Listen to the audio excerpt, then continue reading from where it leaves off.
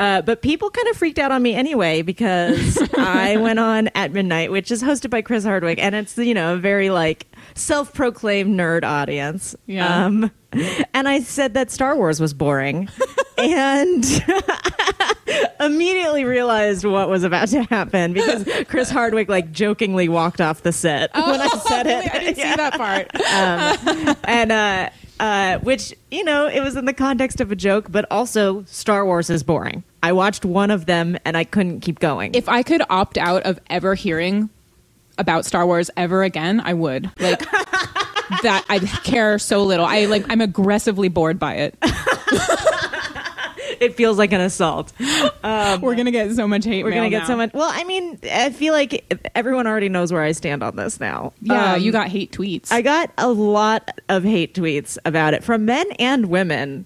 What did they say? Very, very. I should pull them up, I guess. Wasn't one of them like, "You're no longer funny"? Yeah, it was like, you became instantly unfunny after that Star Wars joke.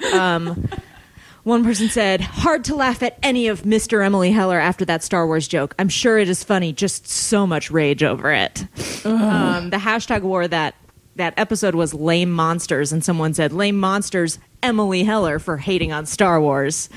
Nerds. And then my favorite one is from a woman who said, boring Star Wars? Take your fake nerd glasses off and go blow a Wookiee. There are no boring Star Wars, just boring you. Is there? Oh my God. Which I don't know why Star Wars fans get to be the only ones with eye problems. Yeah. I also, I don't think glasses belong to nerds. I don't think so. They really don't. And mine are not fake, by the way. I need them or I will get in car accidents, which is what you want, I think. I don't think you need to defend your right to wear glasses. I know. Like, who's this asshole?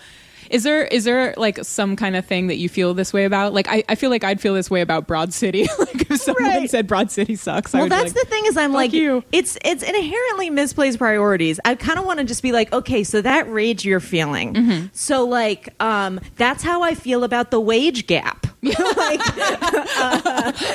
that's something that's not media. Yeah. I get it. Okay. I'm like, I wish I could mobilize the rage you're feeling about something that matters. I kind of like want to be like, you know, if you're trying to understand sexism or something, like, okay, imagine that feeling you feel. Now imagine that you are Star Wars and someone said that. Yeah. Like you and all people like you. Yeah. I'm mad about sexism because there are actual, like, you know, problems that are caused. Star Wars is fine. Star Wars is not hurt by me saying it's boring. No, I'm not. George Lucas is still a billionaire. Yeah. Like, it's still gonna get made. I'm not making a dent in the Star Wars. It's not like a struggling upstart that I'm smacking down. Yeah, you're not saying other people can't like it either. You're just stating your own opinion. Yeah, nerds are assholes. They're is I think dicks. the point of this.